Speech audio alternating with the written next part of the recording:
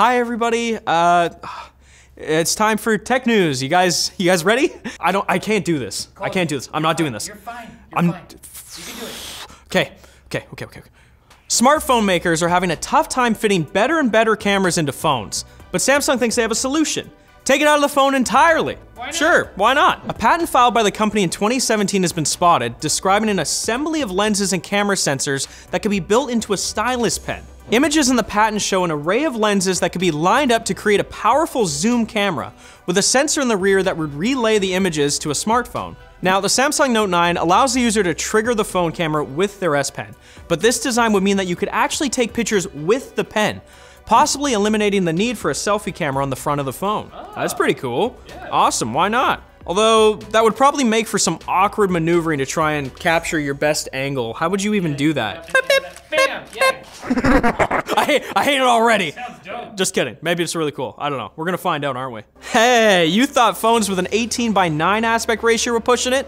Well, Sony thinks that you thinking that is dumb. Not really, I don't know. I can't really speak for Sony, but you know. If some leaked press renders are any indication, the company is apparently planning to launch their Xperia XA3, a phone with a 21:9 display, the same as ultrawide desktop monitors in some films. But not only that, it's got an old-fashioned regular top bezel instead of a notch or cutout for the selfie camera, which adds even more length to the device. Some more mundane details include a side-mounted fingerprint reader, a USB Type-C port on the bottom, and a headphone jack up too. Whoa! Nice! Let us know in the comments, drop a comment. Would you guys want to see a 21:9 phone? Who are you talking to? My friends. Okay, whatever. And the tech world pretty much universally bashed AT&T when it started displaying a 5G E logo on Android phones connected to its 5G evolution network, because it's not actually 5G, it's LTE. But now, Apple has apparently jumped on the bandwagon of misleading names, right along with Windows 10 and Battlefield 1 and 5. An update to iOS 12.2 has caused the 5G E logo to appear on iPhones in areas where AT&T's fake 5G network is in operation. Funnily enough, this isn't even the first time the two companies have pulled this stunt.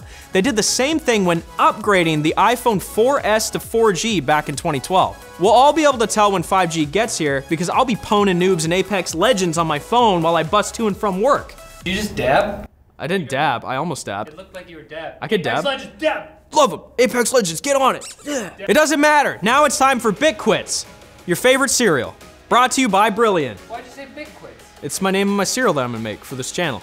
Are you stuck in a morning commute every day? And take 5 minutes and exercise your brain with Brilliant's daily problems. Each problem provides you with the context and framework that you need to tackle it, so you learn concepts by applying them. These thought-provoking challenges will lead you from curiosity to mastery one day at a time. And if you want to continue learning, there are more challenges and a helpful community to guide your adventure. Plus, the first 200 Techlinked viewers to sign up get 20% off an annual subscription. So head to brilliant.org/techlinked and finish your day a little smarter. On to the quick bits. Security researcher Linus Hens, no relation to Linus, has discovered and demonstrated an exploit for macOS that can expose passwords to hackers.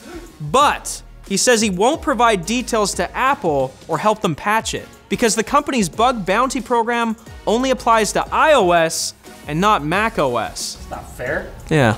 Maybe you should just hack macOS and say it's using 5G instead of Wi-Fi. Then Apple will pay attention. Cause the other story. Yeah. We did. Yeah. Yeah. Check that out. Images have leaked of what is supposedly a smaller, cheaper version of Samsung's upcoming Galaxy S10, known as the S10e. The device reportedly features a 5.8-inch screen and a dual lens camera instead of the triple lens setup on the S10 and the S10 Plus. It will, however, have the same camera cutout as its larger siblings, and we'll probably hear more about the device at Mobile World Congress in a couple weeks. That's cool. I'm gonna get one. Already. How do you know? Pre-order, that's what they always say. Never pre-order.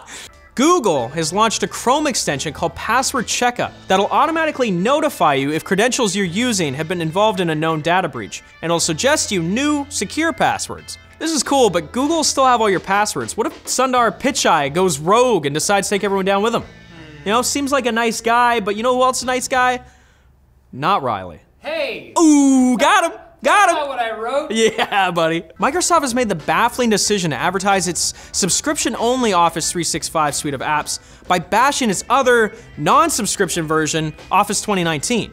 The company's new ads pit sets of identical twins against each other, showing how the one using Office 365 can use all the new fancy features, while the other one struggles like an idiot. Yeah, all done. You all done with what? Buy our product, but if you want to be a butthead, you can buy our other product too. Yeah, that seems weird. Yeah, jeez. And if regular Tinder just isn't for you, try Refrigerating, the new app from Samsung that lets single people send each other pictures of the inside of their fridge. Whoa, sounds hot. Oh, Refrigerating is an app for phones and for Samsung's Family Hub refrigerator. And it's basically fridge Tinder for people who don't have a family to share the Family Hub fridge? What? What? What are tech companies smoking these days? Because I want some. No. No, you don't. Okay, no, I don't. And I also don't want to continue hosting these episodes anymore because it's over. Thanks for watching, guys. Go ahead and smash the subscribe button, smash the like button. We'll see you on Friday, but I gotta go. I got stuff to do. I'm a busy guy. I got meetings, phone calls. No, I gotta watch some YouTube video. But there's more tech news. Bye-bye.